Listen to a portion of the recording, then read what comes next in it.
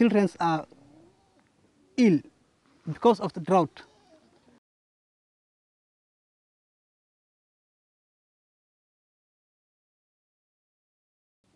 We did not get any rain for the last 2 seasons.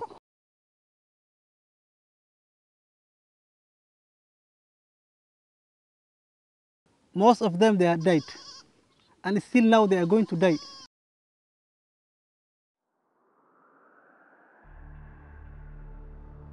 In the Horn of Africa, death and starvation stalk the land. A devastating drought has left the region barren and dry, pushing 11 million people to the brink of famine. Ethiopia, Somalia, and Kenya are the worst affected countries. Temperatures in the region often soar above 40 degrees, and the situation is fast becoming critical.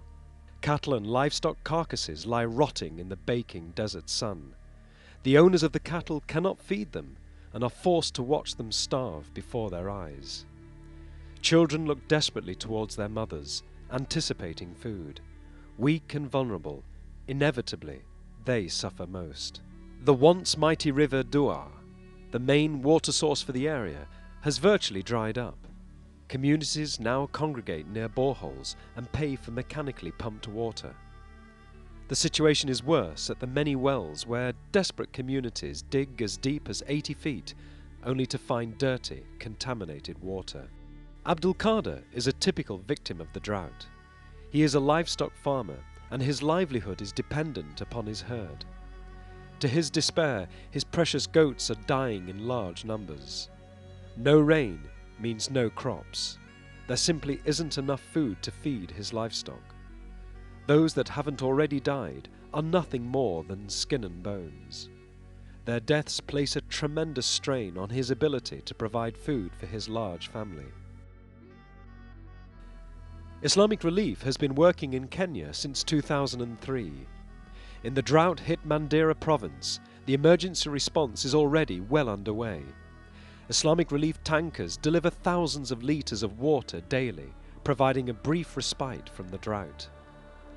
Despite the sweltering heat, people queue patiently. Their desperate need, clean drinking water for their families and livestock. Malnourished children are weighed and then given nutritionally supplemented food at therapeutic feeding centres. Supplementary food is also being distributed in the villages. Millions are perilously close to a catastrophic famine. In these harsh times, they turn to the heavens for help. Worshippers gather in congregation to perform a special prayer for rain. Theirs is a simple plea to the Almighty: send us water. The harsh truth is that if help does not reach them soon, people will begin to die in their millions. Islamic Relief is launching a campaign to raise £5 million. There is no time to lose. Help us to reach them in their hour of need. Allah says, saving one life is like saving the whole of humanity.